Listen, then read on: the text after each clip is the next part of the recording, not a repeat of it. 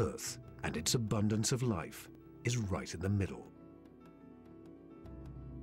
The Yo-Yo planet passes through the Goldilocks zone twice a year, for 3.5 months during the spring as it races inbound, and again in the autumn for 3.5 months as it hurtles back into the colder reaches of space. Could life survive the conditions outside the Goldilocks zone?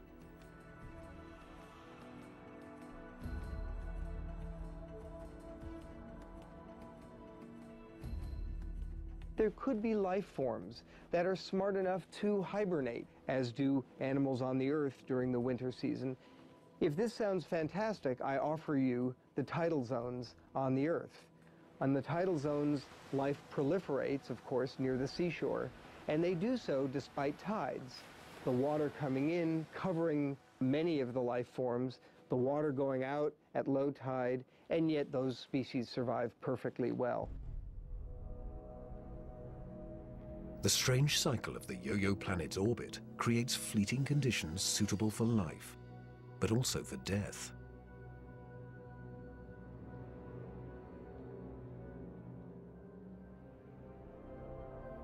Some alien planets are even more bizarre. Imagine a world that has no star to orbit. Scientists speculate that our galaxy is teeming with rogue planets, adrift in the murky lanes of interstellar space. These are orphaned worlds, planets that are booted from their solar systems by the chaos of planetary migration. Astronomers call such worlds planemos. Planemos are planets without a star. They're just drifting through the galaxy indefinitely. What massive force would it take to kick a planet out of the solar system? When a young star forms with a contingent of planets around it, many of those planets gravitationally interact with each other. They yank on each other, slingshot each other, so that one of them is ejected from the planetary system, voted off the island, if you will. If you were, unfortunately, a resident on a planet that was kicked out by a collision or a near collision with another large object, you'd probably rapidly move out of the habitable zone. There are hundreds of billions of these lost, wayward, poor, wandering planets out in our Milky Way galaxy with no parent star to warm them up. Cold, dark, and quiet. Because planemos have no sun, they are worlds without days or years.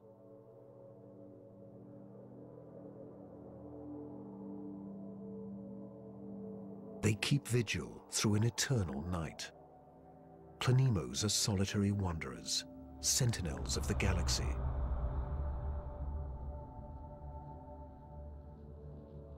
But just because it's out there drifting in space doesn't mean a planemo is dead. If the planemo is a rocky world, it could well have life on it. A small rocky planemo without an atmosphere will slumber in extreme cold, far colder than the coldest winter's day at our own South Pole.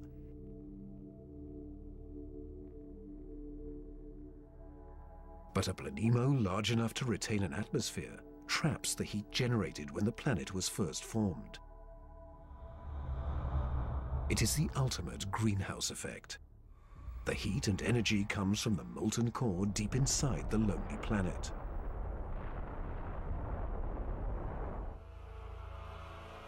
If the planemo is a gas giant like Jupiter, it may have a system of moons.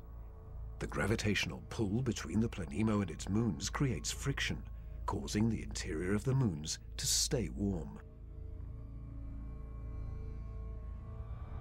These moons could also have life on them, in the same way that Jupiter's moon Io has volcanoes and has a lot of heat energy being generated by interactions with Jupiter and the other moons.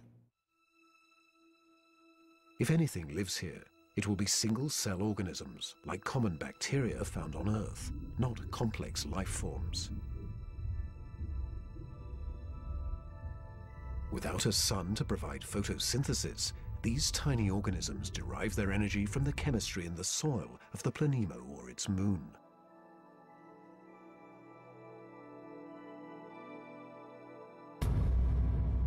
Similar conditions do exist on Earth. Colonies of bacteria are found deep within mine shafts in South Africa.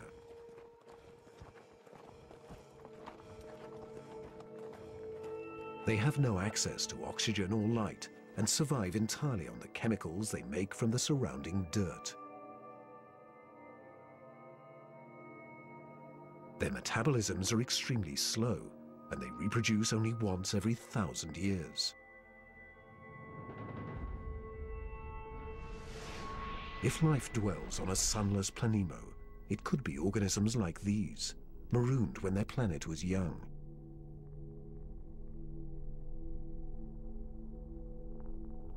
While Planemos slumber undisturbed, one world has been racked by chaotic changes since the dawn of time.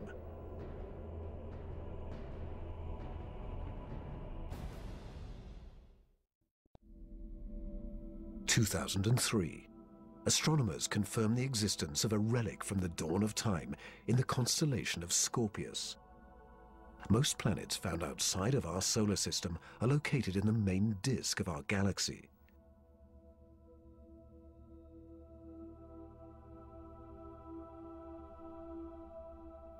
But this world is perched high above the plane of the Milky Way in a cluster of nearly 10,000 primordial stars.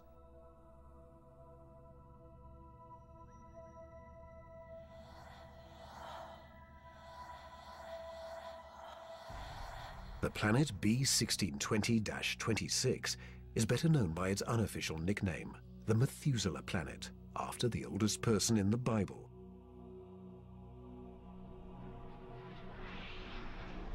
The reason this has been known as the Methuselah planet is because that cluster is about 12 billion years old or so.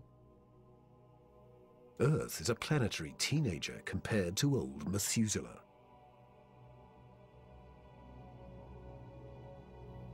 Roughly 8 billion years before the Earth is formed, Methuselah is a young gas giant, perhaps with raging tempests and an entourage of moons.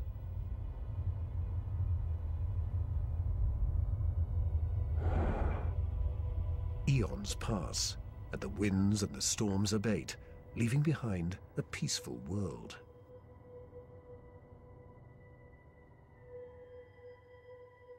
Suddenly, 2 stars loom in the sky. These are the burned-out cores of long-dead stars haunting the cluster. In the very dense environment of a globular cluster, you have lots of stellar collisions, near collisions, systems in which one star is kicked out and another one kicks in. In a cosmic dance of gravity, similar to the migration of planets, one of the stars is kicked out and replaced by Methuselah's parent star.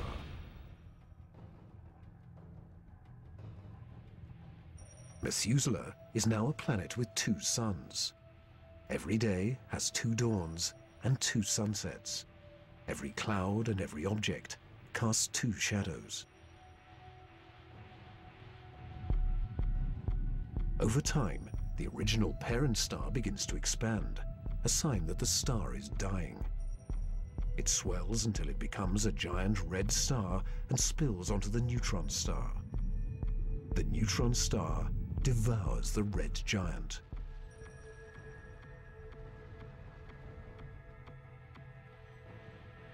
Today, Methuselah is a world imprisoned by the skeletons of 2 dead stars, the stripped core of the red giant and its companion, the pulsing neutron star.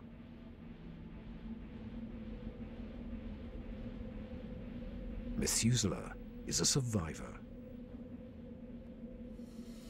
But nothing compares to the weird anomaly of a pulsar some 980 light-years from Earth in the constellation of Virgo.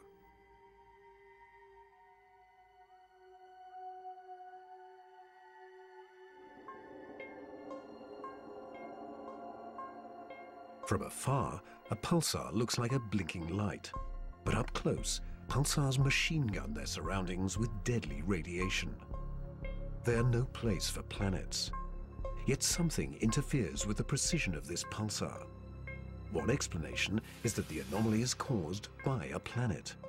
But many astronomers are skeptical that planets orbiting a pulsar perfectly well. The strange cycle of the Yo-Yo planet's orbit creates fleeting conditions suitable for life, but also for death.